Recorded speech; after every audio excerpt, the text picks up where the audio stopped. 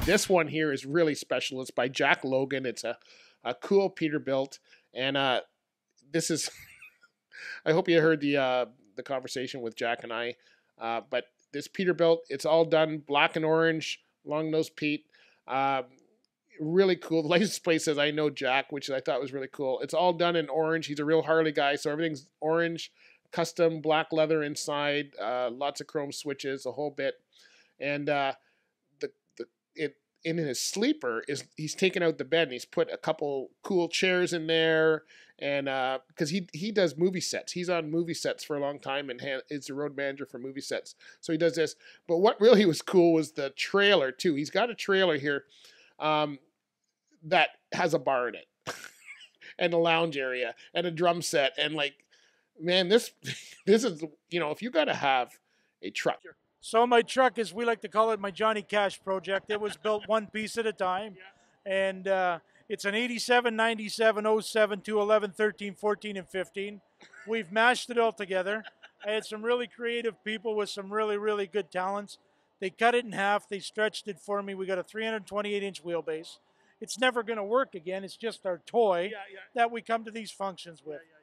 Never want to take away from the show and shine that, the Skillix guys, Iva in West Coast, Scotland, all these big carriers are here. These guys work their asses off all week. Polish at their downtime, they're here. They're the ones that need to get the awards for supporting this kind of stuff and coming out to these truck shows. Me, I just wanted to build something cool so that I could come park here in the front row with a smile on my face, pound my chest and go, look at me. Yes. That's cool. Okay, I got to ask you about your trailer, because you have my dream trailer. It's actually a bar. How do you make a man cave out of your trailer? Tell us about your trailer. Well, that trailer we had on a TV show a long time ago. It's a 1971 Great Dane reefer. A fellow by the name of Jerry Thompson, Thomas built it from Thomas Truck and Trailer. And he used to sell model railway trains. So the inside was already pretty much done. I had to make it I like to call it jack built. I had to jack it up a little bit. And so we put in a bar, took the bed out of the bunk of the truck, put the bed in the trailer, and we got a bar, couple lazy boy chairs, cooler full of beer, and of course our famous midget stripper pole. I love it. Sign me up. I don't know how I get into that.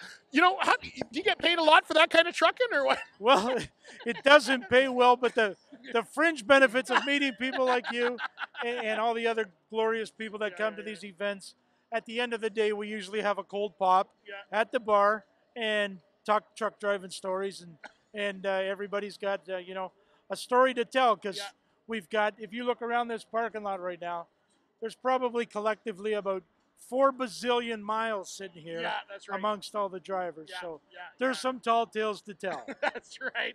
Jack, thank you for your time. I know you got some MC duties. I'm going to let you get to them. Thanks for your time. It's an absolute pleasure to meet you and talk with you. And I'm looking forward to having one of them beers one of those times. We will have one.